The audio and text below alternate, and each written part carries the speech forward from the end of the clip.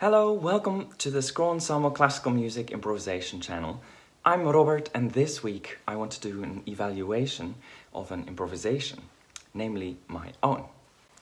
I will discuss the following things. 1. The situation, style and approach. 2. The right notes. 3. How am I doing fulfilling my role, which was to accompany a singer. And finally 4. Musical interest. Melody, harmony, rhythm and structure. It was quite difficult to talk about it, so it took me a month to actually do the transcription and do the video because I kept putting it off out of fear of what I might find. It might be an idea to first listen to the recording and then see what you think of my thoughts later in the video, rather than me influencing your listening before you've even listened to it yourself. There are links in the description, and also you could click here to go to the recording directly. I recorded this at the end of 2021 with ensemble Camerata Tartini, and the CD came out a few months ago. This group calls themselves the Musical Memory of the Netherlands. And this particular disc focuses on Dutch political song culture around 1800. There was also a very interesting researcher involved. In case you are curious about them, the ensemble, I actually did one of my first interviews with member Saskia Kolen, where we also discussed the ensemble. And you can watch the interview by clicking above me. The song that I'm discussing today is called Op de Aristocraaten from 1795. Its melody was taken from the French revolutionary song Scarier, and it celebrates a victory. As is usual with these songs, we mostly have their melodies, but no particular accompaniments. So Von Schlepp wrote a piano accompaniment, and he was also the pianist, and I was asked to add an oboe part, which I then decided to improvise. Stylistically, this is slightly strange, because the oboe doesn't often accompany a voice in this kind of setting. In fact, I could only find one song for oboe, piano and voice from around that time. And even in the 19th century, I could only find 2 more songs, and often it's advertised for oboe or clarinet or flute. So maybe only for the oboe if they can play like a clarinet or a flute. In these songs, the oboe does not play much with the voice, but mostly does interludes or little accompanimental things.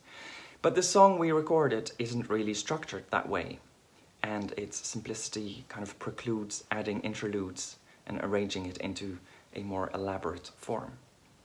Another element is that these songs were mostly sung and played at home by amateurs. And generally speaking, the oboe wasn't much of an amateur instrument. Nevertheless, it's great to take ideas from the past and then do our own thing with them. So I did, and I did decide to accompany the singer on the oboe. And you might wonder, were amateurs able to improvise accompaniments or improvise at all? This video discusses such an amateur, Mr. Hadrava, and Tartini writes in his treatise about so-called natural modes, ornaments that musically inclined but untrained people would sing or whistle in the streets on famous songs. And you can find out more about that treatise here. And also nowadays we see people adding counterpoints in contemporary styles to others' songs on, for example, TikTok or YouTube. I also added a little prelude, which I think is stylistically appropriate.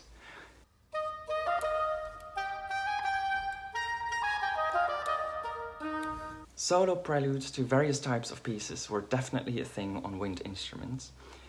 I would have liked it to be a bit longer, but time constraints, and also, this was not my CD, so I decided to only do a little intro of 4 bars, which is also nicely mirrored by an outro of similar length at the end of the song, so maybe it even makes sense. On top of that, we find a 4-bar prelude on the oboe, with a little piano accompaniment, in the end of 18th century example for oboe, piano and voice that I talked about before. There will be more videos on preludes and 19th century improvisation in a few months, as I am preparing for a talk on 19th century solos for winds in Italy in November. The approach was relatively simple, nothing to write home about. There was a written song and a written out accompaniment, and I wrote down some guidelines for the cadences, as these were often only sounding nicely with a few options, and only a few options of those were easily played on the oboe. Other than that, there were a few 6/4 chords, like this one, that I had to really put into my system. You could wonder, is it really that important to play the right notes? It's improvisation after all. But I think because I'm trying to improvise in a certain style, this does matter. To check the notes, I made a transcription, and it was very interesting to make that transcription, to see my own improvisation rather confronting. You can find the full transcription on Patreon if you wanted to join us there. Of course, I don't know exactly what happened in editing, but I seemed to have done quite well enough of the time. I took some license in this sort of B part with this D flat, but this is fitting with the style. Oh, wie slechts waar verdiensten heeft. Here I did play an A flat, where the accompaniment is playing an A natural. It's probably fine because it's a fast note, but obviously it's not correct, and if I've had a choice, I would probably not play that note there. Bij hem wie men de handen geeft. For me, the most interesting thing was to stay true to the simplicity of the song, and despite being a loud oboe, to stay in the background. I tried to do this by not improvising too many notes, but hopefully just enough to keep the musical interest in my part as well. I think that went quite well, although I will discuss the interest part later, and found mostly harmonious note with the vocal part, doing small rhythmical things, but nothing too complicated or distracting. There are two moments where the singer, the wonderful Nico van der Meel, goes all out, and I wish that I would have reacted, well, at all, or in the second moment quicker to his beautiful outburst. I think I was not open enough there, still a bit too busy with doing the right thing. Weg met de zoon, met de neef, met de knecht. In general, my melodies are quite nice, even on their own. My biggest issue is with the outro in the first and second verse. There's no voice, and so there's no need to stick around that E flat all the time. And there are many other nice options, so why? There is also the similar middle bit where I just stay on the F. It works quite nicely with the singer, but why did I do that every verse? Ons nakroost na te laten, vrijheid is het edelzoet. There are simple other options that could have stayed in the background but been more diverse melodically. Finally, the cadences are clearly more premeditated than the rest, and therefore also quite similar all the time, so I should have had at least one more option or been able to vary them more based on that basic structure. Looking at it now again, even, it seems like there are indeed more options than I had previously thought, just at the time didn't seem to have seen them. The second verse is melodically the weakest, but as I will discuss later, it sort of makes up for that with the rhythm. The third verse is strongest in my opinion, or at least most varied. And I wonder whether the contrast with the second verse melodically being rather sparse might work as a way to vary between verses, to kind of make that structure. But I think this second verse really could have done with more melodic variation. What do you think? Clearly, the B part inspired me, as I think those bars have the nicest ideas. Oh, wie slechts waar verdiensten heeft. It would have been nice to take some of those ideas from my improvisation into the rest of the piece. For example, some more chromaticism would have been nice, and also typical of the style. It would have spiced up the melody a bit more, as some appoggiaturas could have as well. Interestingly, the two oboe accompaniments that I did find from more or less that time are also rather simple, especially rhythmically, but they definitely have some more chromatic juices. Harmonically, the song is very simple and it's not up to my part to change that, I think. Again, I like the B part ideas the most, because something is at least happening there in the harmony and I can then do nice things with that. At the same time, I could have sometimes played more arpeggios in my parts, delineating the harmony. Although it's not super typical for oboe writing, and the piano is doing quite some of it, I think it would have really helped get a bit out of the melodic rut of the dum da da dum da da dum da da dum. Weg met de zoon, met de neef, met de knecht. On the other hand, the song melody is also very static in a similar way, so perhaps if I had done too much jumping around, I would have started outdoing the vocal part.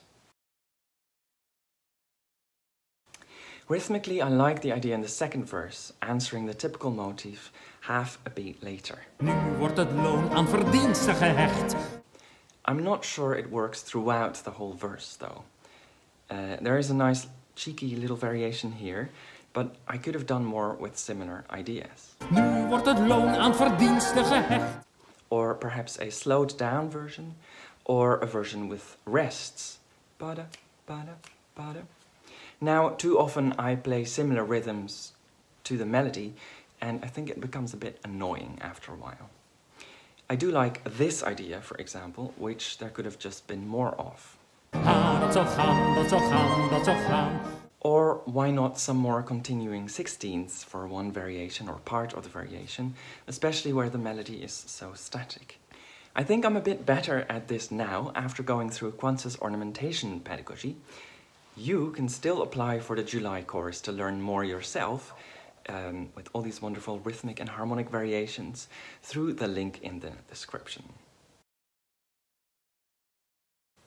This is the element I always find hardest, as I'm a very in-the-moment type person and some random ideas always pop up in my head and they're hard to ignore. I think generally the larger structure is nice, with the third verse being the most interesting and elaborate, and the second verse focusing on that offbeat motive. As this song itself doesn't have too many character changes, I think it doesn't make so much sense to then do more of that in my parts. But rhythmical profiling, for example, for the first verse could have helped the structure. I think within the verses there could have been a bit more build-up or down, or maybe also some clearer choices in rhythmical ideas that then could have had consequences for the following choices, and in that way build up a structure. Now sometimes I just kind of stay with a similar idea in a kind of Baroque prelude type way, which is maybe not what I would have wanted here. And especially I could have reacted more to the vocal part being more or less. The song is also quite square structurally, and I play along with that, but maybe I could have sometimes made that more opaque with a little bridge or a slightly different phrasing. All in all, I would love to do more of this. It was a very interesting experience.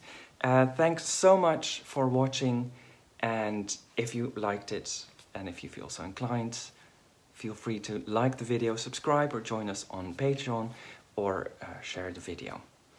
Let us know your thoughts and see you in the next video. Waken wij dan met nieuwe moed voor het onverdeerlijk spoed, om ons nakroost na te laten. Vrijheid is het edelzoet.